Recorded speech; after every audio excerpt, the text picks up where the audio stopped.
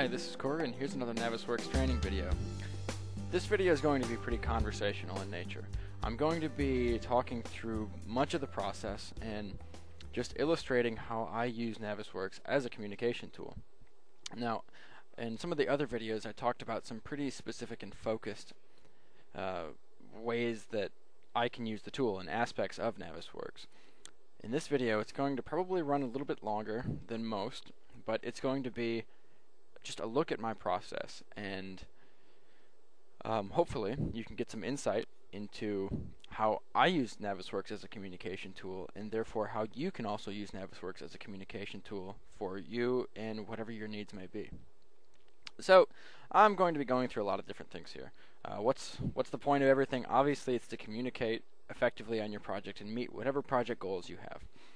I'm going to talk about appending different DWGs and file formats, how we import search sets, multi-clash selection, grouping clashes, and making color isolation sets, doing markups, viewpoint settings. Man, there's all kinds of fun stuff here. So let me begin. Hopping over here into Navisworks Manage 2013. A lot of good things came in 2013. A lot of bugs also came in 2013, and especially in terms of display options. Really looking forward to seeing how 2014 functions. So I'm starting off with a blank Navisworks Manage template. One thing that you'll notice up here is that I do have my own quick access toolbar, and the quick access toolbar is part of the workspace. So I'm going to save this thing as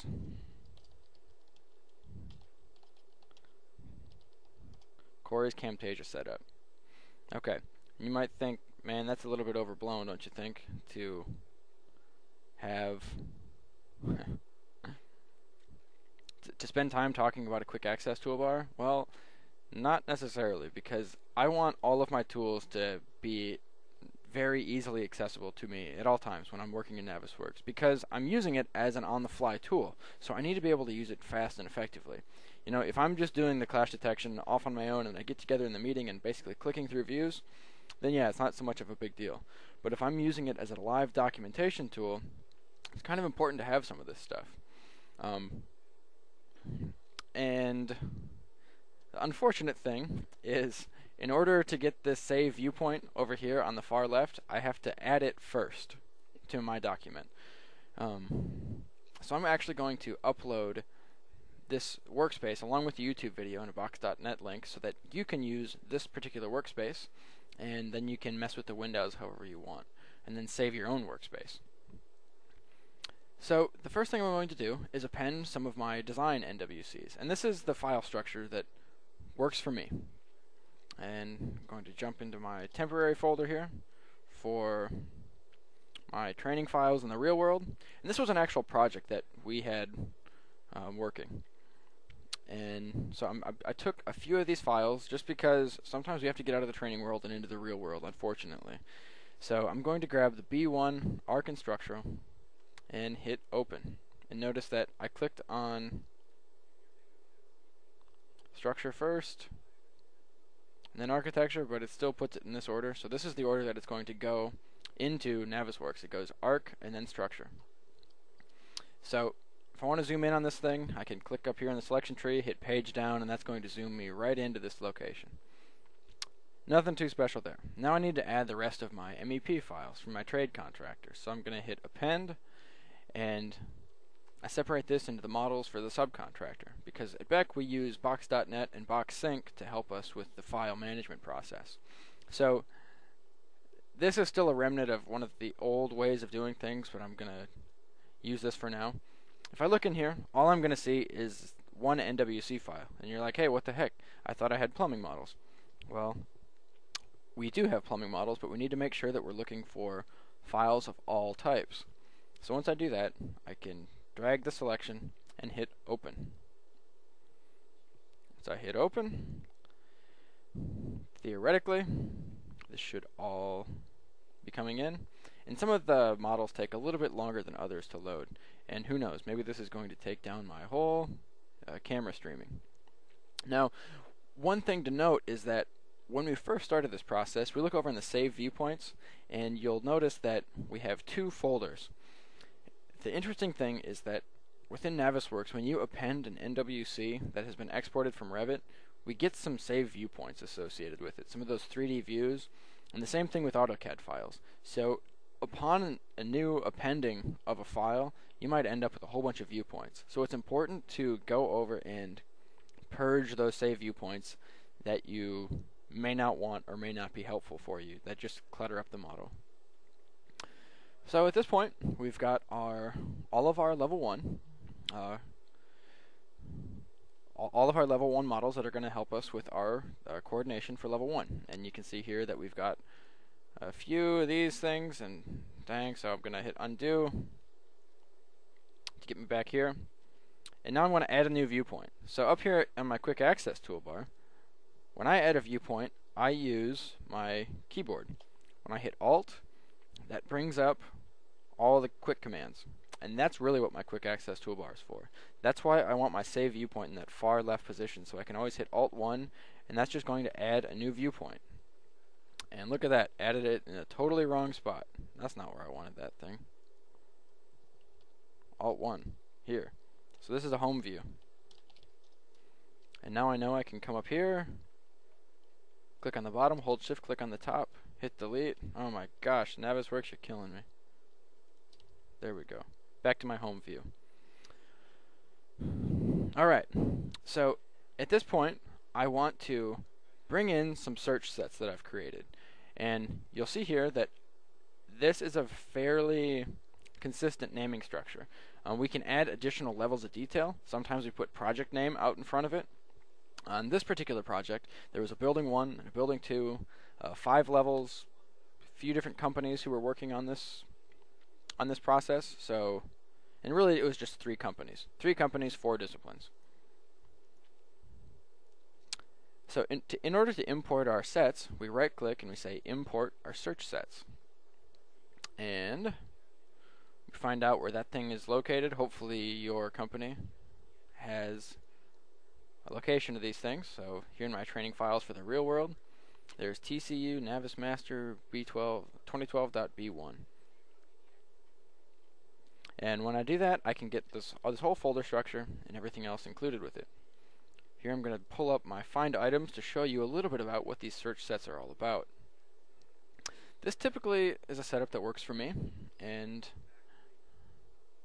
but again, in your own process, you can make it whatever you want. Here in our design models, I can grab both my design models here, arc. So if the item name contains .arc. And I try to do match case, all caps. Now if this was somehow selecting multiple objects, I would see it over here.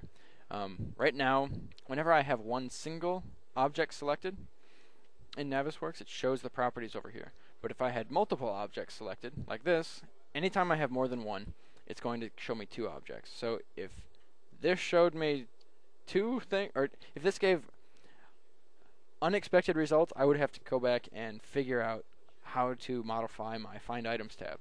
And here's for the structure. Within here, I've got lighting fixtures, a lot of things here that we can be looking on. So beyond just design models, I also have by building. So that's item name contains B1. If I had all my models together, this is how I'd segregate B1 and B2. This is an important one, is the subcontractors. So I have fire protection. That's anything that contains .afp. Don Burden is anything that contains .dba. So you'll notice that DBA has both plumbing and mechanical. In this project, they were contracted to do both scopes of work. And that changes a little bit of how we do our clash detection here. Because when we have the same contractor for multiple scopes of work, we expect them to come to the clash detection meetings with internally coordinated models, right? So that's going to change how I run my clash detection, and I'll show that in the next section. So if I wanted to isolate just my plumbing, I can do that. And right now, it's pretty easy because we're just looking at one single level. So you're like, Cory, why don't you just click on these things individually? Isn't that easier? Well, yes, it is if we're dealing with one level, but if we have multiple buildings, multiple trades, multiple floors, it gets very, very confusing. So this is a way to keep everything organized. And then we can put components down here. And this is, I had to search by color index to get their installation because of their CAD standards. I try to let people work in whatever native format they like, whatever they can be effective in, and then I can use my Navisworks tools to pull out the information that I need. As long as they're doing something in a structured way, typically we can work with it in Navisworks and be flexible. I don't want to make anyone, impose arbitrary constraints on them for no reason. This one, mechanical, I said item name contains .mech, and that's been working. And if you'll notice here, the detailer actually added an additional C in his file name early on, the first week, and he has stuck with that the entire project, and that is just fine in my mind. That it's better to be consistently wrong than it is to be erratically right, wrong, changing every week. So I really respected this guy for just adhering. We picked a direction, went with it, and if we ever find an issue, we can go back and remedy that. But for this particular project, that worked just fine.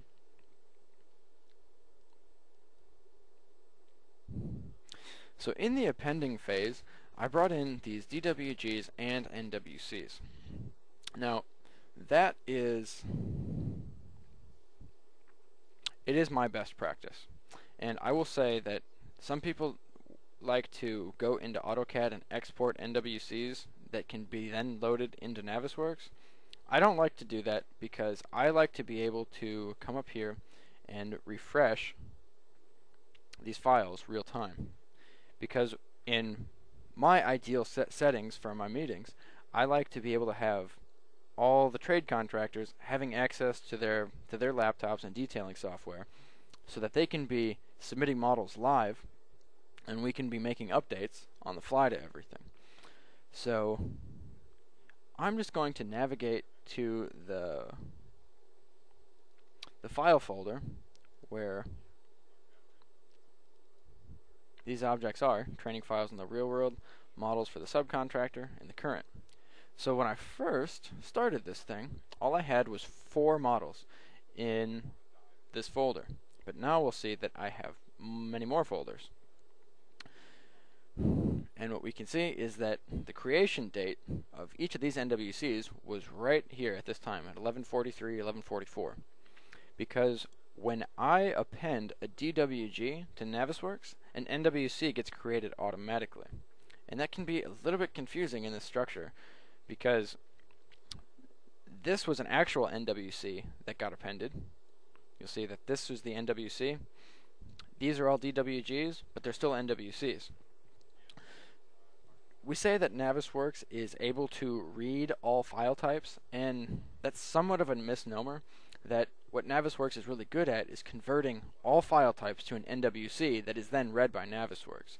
So in actuality, this NWF is currently reading from a set of NWCs, even though it says that there's a DWG.